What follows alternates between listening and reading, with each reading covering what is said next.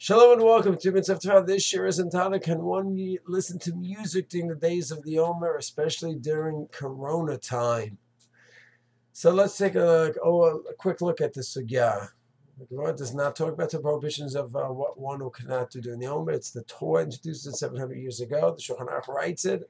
And then in Yisrael, certainly we have restrictions during the time of the Omer to commemorate the deaths of Rabbi Kiva. The students, that's the simple meaning of the Shulchan Aruch. Others want to say it's about the Crusades. That's an interesting question regarding the history and the reason behind it. Halachically, we have a minhag here. So, what is the minhag? Shulchan Aruch just mentioned two things. You don't have weddings and you don't get haircuts. That's it. Magen Avram adds on that you don't have rikudim mecholot, dancing. Okay, so the only thing that should be aser is dancing. Maybe to have live music and dancing, that's the problem. Maybe that would be the problem. But do we go further than that? And the answer seems to be yes, we've gone further.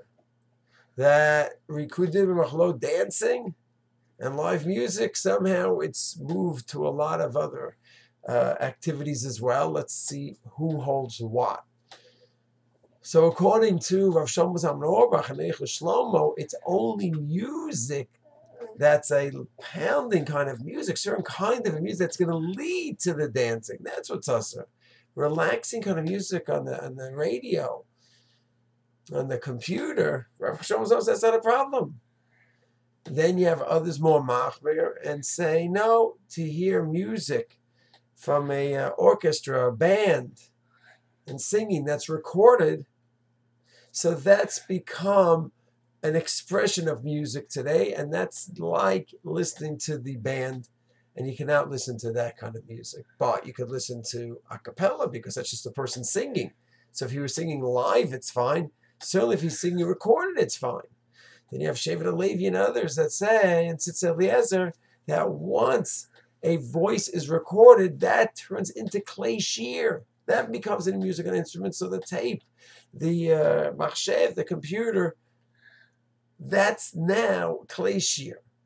So you have a range here regarding the movement away from live music when we became more stringent. So Rosh Hashanah says it's only a certain kind of a music that could lead to the dancing, because the dancing with the live music, that was the prohibition to begin with. So only kind of music that could lead to that.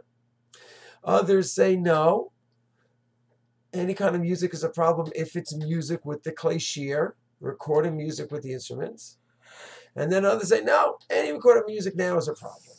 Okay, so you have a range of opinions, and each person all year should go with his or her posek what to do. And the question is, what do we do this year? So posek mentioned Rav Asher Weiss, Rav Asher Shechter, Rav Yitzchak Yosef said there is room to be lenient. And the leniency could go in gradations. Okay, and Rav Yitzchak Yosef says this, his spokesman spoke on his behalf and says that you can have different levels. A person go ahead and he's fine. Okay, he's fine, he's adjusting fine. Baruch Hashem, we talked with many people over the last month or so, and Baruch Hashem, people are doing all right. So a person says, no, I'm great, I'm enjoying the family, I couldn't be happier. So great, keep your minhag that you've done all the years. I'm a little bit tense, it's hard in the house, the kids, I have 8 kids, oldest one is 7. Okay, so everyone has to know where they're at, and you can have gradations over here. So let's say you need to have something in the house. So you go, normally you don't listen to anything. You're machmir, like the Shevet HaLevi, that's how your Rav tells you all year, every year, nothing. Okay, so you go down one level. Of course, everyone has to talk to the posek about it, but this is what some of the posek are saying to do today, and this is what I'm following as well. You go down a level. So normally you don't listen to anything, so now listen to a cappella. That helps these things. Okay, that's not helping. You need more than that. So then have music with instruments, but more of a calm kind of music. So then Rav Shlomo Zalman is still fine with that. That's still not helping. So then you could go to the next level, that even other kinds of music where Rav Shlomo Zalman would ask the music which is more the type that could lead to dancing. And the Chavadad is going to answer it because that has instruments, and for sure Sheva Levi answer it. And we say that's against the minhag. But this year you're being makel, you're being lenient. You're not giving up the minhag for always, just this year, because it's a shas al chaka pressing situation. And therefore there's different levels of how each family should be in this year. Okay, the person has to know themselves, and the person should not be overly stringent, has to know. Person totally cool and chill to relax. So fine, keep your regular minhag. You're feeling tense, that is not healthy. Not for you or the family, whoever is around. And you should be, quote, lenient regarding the omer if you're not feeling 100%, you're feeling tense, and stringent regarding ushmatem and nashastechem, protecting yourself, your physical and your mental well-being and your family's well-being as well. And each person might be best to either take what I said and talk it over the posek, or if one goes what I'm saying, just take this information and work it through.